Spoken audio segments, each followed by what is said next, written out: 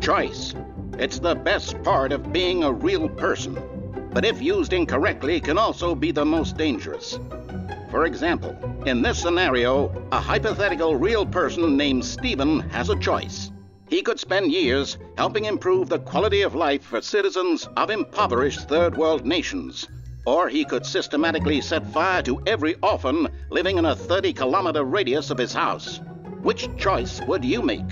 Remember that unlike here, the real world makes sense, and at no time should you make a choice that does not conform to rational logic. If you find yourself speaking with a person who does not make sense, in all likelihood, that person is not real.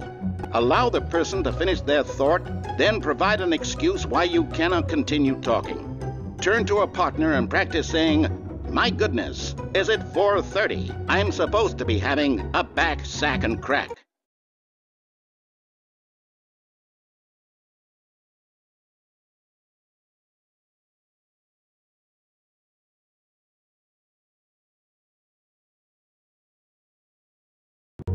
Excellent. Making choices on a regular basis is the best part to a healthy decision-making process. Most medical professionals recommend making at least 8 choices per day. Do you make more than 8? Less?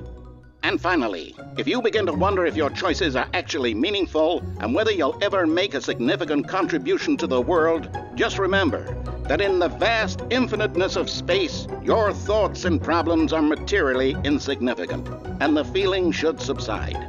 At this time, your instructor will guide you in an exercise to test and reinforce the material covered in this video.